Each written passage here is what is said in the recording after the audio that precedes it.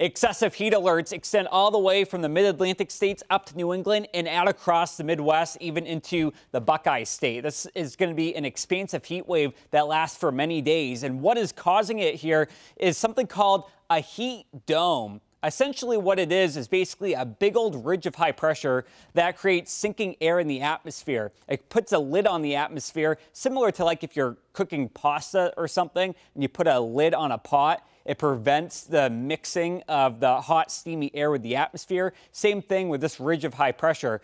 And so that sinking air also makes it very hot and can reduce air quality.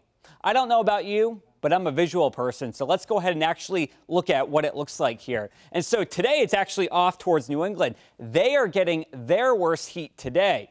For us here in central Ohio, we have our worst heat by Friday going into Saturday, as that shifts off to the west here by about 1,000 miles or so. And as we look here, you can actually see the warmer colors, the reds and the oranges, showing that hot air up high in the atmosphere. Watch it as it shifts further to the west, and that will make things very hot around here going into Thursday, Friday, and Saturday. You can see here the temperatures peak here on Saturday and get a little bit cooler by Monday of next week.